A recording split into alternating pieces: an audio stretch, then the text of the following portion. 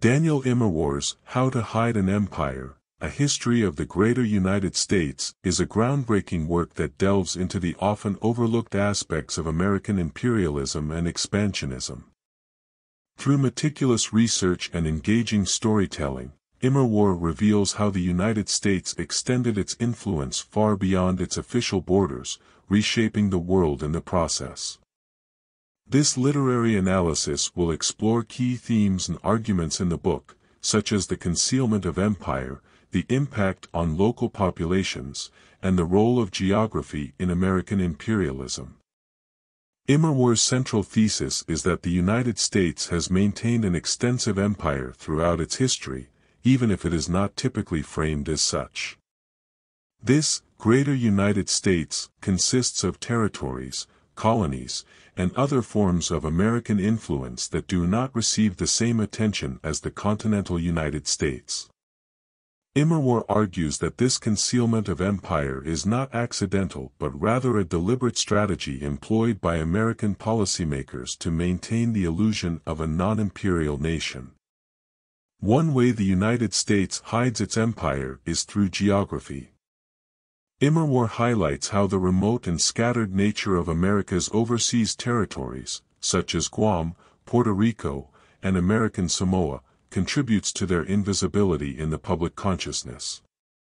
These far-flung territories are often relegated to the periphery of American geopolitical thinking, allowing policymakers to avoid confronting the implications of their imperial control.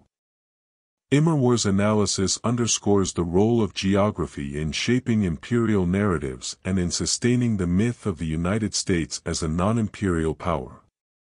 Immerwahr also explores the impact of American imperialism on the local populations of its overseas territories.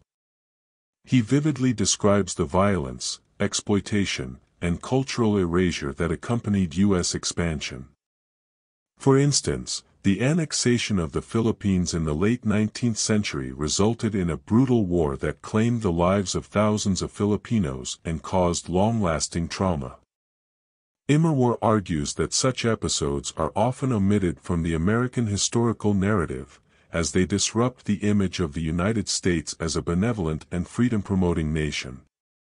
In addition to the physical and cultural violence, Immerwahr discusses the economic exploitation of these territories. He shows how Puerto Rico's economy has been manipulated to serve the interests of the mainland United States, making it dependent on American goods and preventing it from developing a self-sustaining economy. This economic subjugation reveals the deep-rooted inequalities and power imbalances that persist in the Greater United States.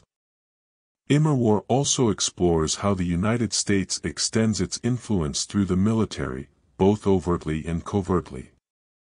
He reveals the network of military bases that dot the globe, allowing the U.S. to project power and maintain control over key regions. Additionally, the United States has a history of supporting dictatorial regimes and engaging in covert operations to protect its interests, often at the expense of local populations. Immerwahr's analysis emphasizes the role of the military-industrial complex in perpetuating America's empire and the secrecy that surrounds many of its overseas operations. Immerwahr's engaging narrative and extensive research bring to light the stories of individuals and communities affected by American imperialism. He emphasizes the importance of acknowledging these stories and the broader consequences of empire for understanding the United States' role in the world.